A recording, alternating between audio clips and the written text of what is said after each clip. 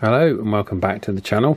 If you didn't watch the video I did a couple of weeks ago, you'll see that I'm making a short run of these Sinad meters that I made a while back. We did a video on in July 2021 with the orange meter, and I've now made up some boards and some cases and some meters, and are selling them directly to people that are interested. Now, I've been absolutely run off my feet with orders for these, so that's been great, and I hope everyone's happy with their meters that have received them, and thanks very much for the support on those. That's been superb. I am going to do another run of them because I've got more components left. I don't know how many more runs I'm going to do because they are very time consuming to make. As you can see here, I've got a row of boards ready to go, and a number of people have emailed me. But what I'm going to do this time is I'm going to offer the cases in different colours, so you can choose what colour you want for your case. Obviously there'll be a bit of an extra charge for that. I'm not going to slap on the full price of a reel of PLA, but if you've got a specific colour and I don't have it, then I'll charge an extra £5 for a different colour case. The back plates are always going to be white though. I probably aren't going to change the colour of those, but if you want a green or a yellow or something different, just let us know. I'll add a day or so to the delivery time of the meter. Someone also asked about improvements, upgrades, things like that. There are things you can do. I thought I would show you this. If you've got deep pockets, you can put in a very low noise op amp such as this one here. I shied away from doing that on these ones because it would literally add an extra £20 to the price of the board, and I didn't want to do that. You know, because there really isn't much point. It just means the meter is a little bit cleaner, that's all. So someone did ask that, what can be used. Just a higher spec op amp. This is a £20, like I say. Normally op amps are, a quad op amp like that would be sort of a decent one anyway, less than £1. So there's a huge difference. There are upgrades you can do. You can obviously you can put in matched capacitors and all sorts of things you could do if you really want to do. But honestly, I did quite a lot of development off of these boards and found the best compromise, because as I say, if I'd have fitted these with galvanometers in, I wouldn't have been able to have sold any because they'd have been too expensive. Okay, so I thought what we would do is just do a short video just to mention that I'm going to put more on sale. So the contact details are on the screen here, so you can obviously send me an email if you would like to purchase one of these. I know some of you already have requested them, and there are a few people in Europe that have requested them as well, and I've given them details on shipping. So if you are in Europe, I will send these out, but you've got shipping costs and import duties to pay as well. So what I thought I would quickly do is go through the calibration. Someone asked that about calibration on these. There is a manual that comes with these units, but I'll just quickly show you how you do the basic calibration on this, which can be done with an FG100 function generator. Really simple. I'll show you that now. Right, now if you've already bought one of these, you shouldn't actually need to calibrate it, but if you do need to do that, you can either send it to me and I'll do it for you, or you can do it this way. This is the simplest way to do it. Now obviously if you've got a signal generator, you can use your 1 kHz tone for that. I'm just showing this because it's super simple, and to be honest, it works just as well in practice that I found anyway. But obviously if you've got a signal generator, you can use the tone from that on a good strong signal in from a radio receiver even. So even if you can't break your tone out from your signal generator, to be honest, it coming through the radio, as long as the radio is decent, it would still work as a tone to align it this way. So the FG100 function generator, very simple to use. We just set this as a sine wave, a 3 volt, roughly 3 volt peak to peak output on that into the unit, and we want to set up on here. You want to set up a 2 kHz tone. So you literally just push the plus button like that, as you can see that there, and we run it there. And you'll have seen out of the shot there, you'd have seen the meter's gone hard over to that side, okay, like that. So the one you need to adjust first is this one here, R20, for full scale deflection. So you can see that one there. I'm going to move you into the meter.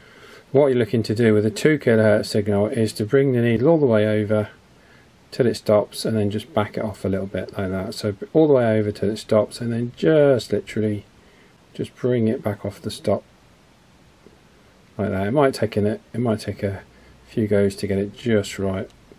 That's right, just there like that. And then you stop the signal like that. Okay, and now you go back to the FG100 and you put it on a 1 kHz tone and run that.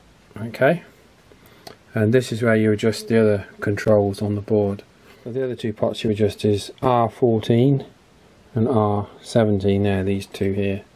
Okay, and between these two you're looking to drive the needle on the meter down to the minimum deflection that you can on the board. I'll just bring this up here. So we're on R14 now, and you can see we've managed to dip it down a little bit there. Now we go to R17.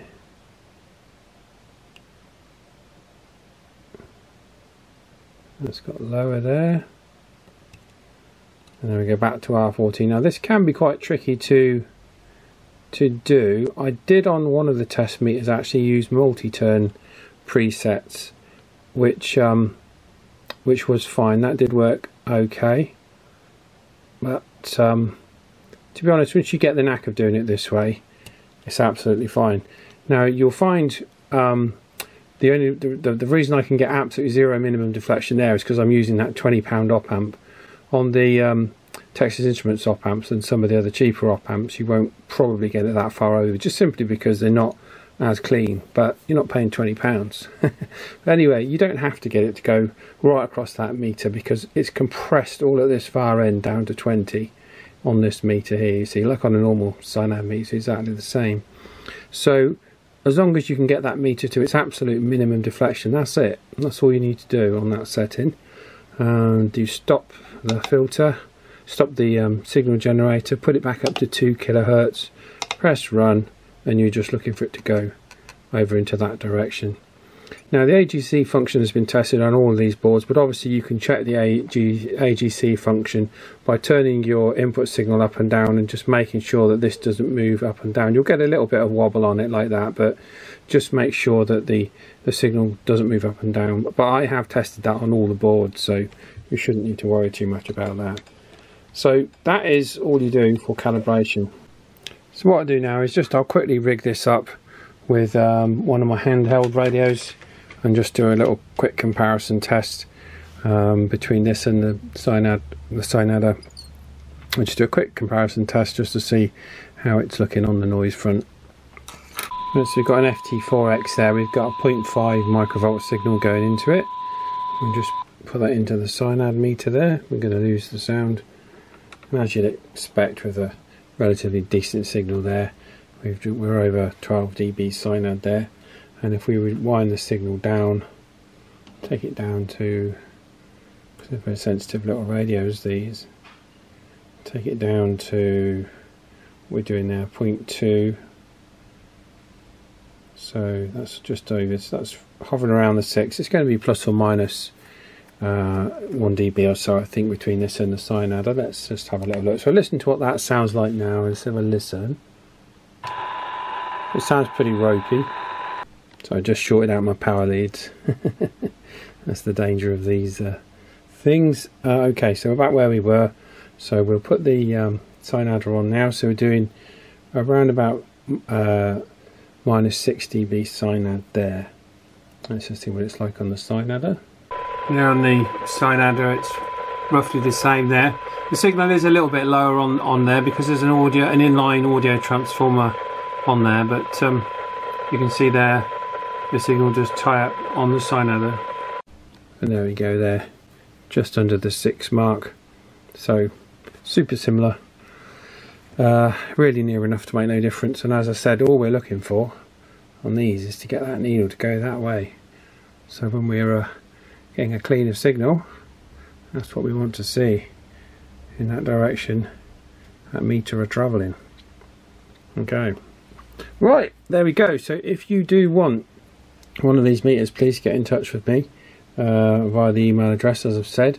Like I say, I'm not so sure how many more of these I'm going to do after this run because I just haven't got the time to do them, and at the moment I have, but other work commitments will mean that I haven't the time to do them, and I'm not so sure I'll do that many more of them. But they are super duper, and I'm really pleased that people are using them and finding them useful in the alignment of their radios or whatever it is they're using them for. So if you have been, thank you ever so much for watching. Slightly different video this week, but as you can probably understand, I've been busy sorting these meters out for people. So get in contact and we'll see what we can do for you, and we'll catch you on the next one. Take care.